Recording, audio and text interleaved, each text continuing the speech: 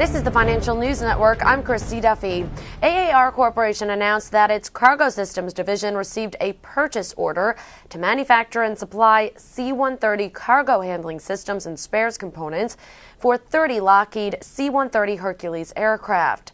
The cargo systems facilitate the unloading, loading, securing, and in-flight release of military-style pallets. Vice President and General Manager of AAR Cargo Systems said, quote, "Our experience and capabilities with the C-130 enable us to provide a cost-effective, high-value solution for the conversion and ongoing operation of the C-130 fleet." AAR has a potential upside of 6.3% based on a current price of $23.32 and an average consensus analyst price target of $24.80. For further updates, stay tuned. You're watching the Financial News Network. I'm Christy Duffy.